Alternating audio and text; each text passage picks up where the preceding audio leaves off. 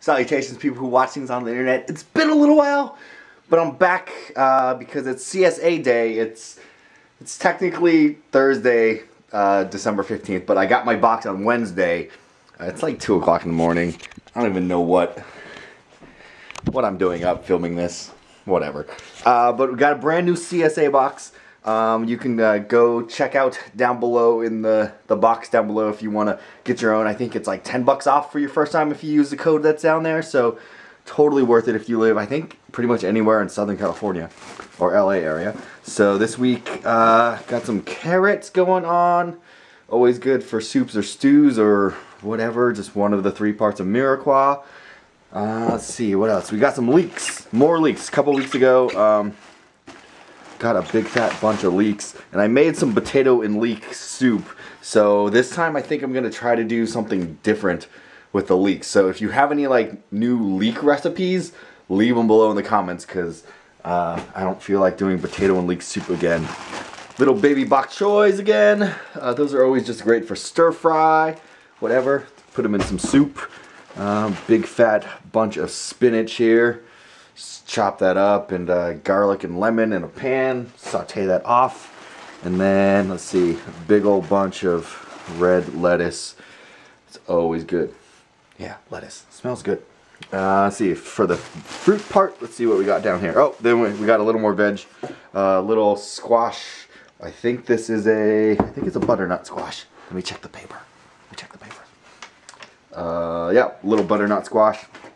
Slice that open, a little olive oil, salt, and pepper in the oven for like half an hour. And you're good by itself, or for a soup, or for ravioli if you want to get creative. Whatever, like, got some oranges going on. A couple navel oranges. Looks like we got some apples. I don't know why I said apples. And some lemons, which we have in our backyard, so more lemons the merrier. Some tangerine possibly going on. And then finally, a little bag of red potatoes for roasting. Slap those in the oven with garlic and salt and pepper and olive oil and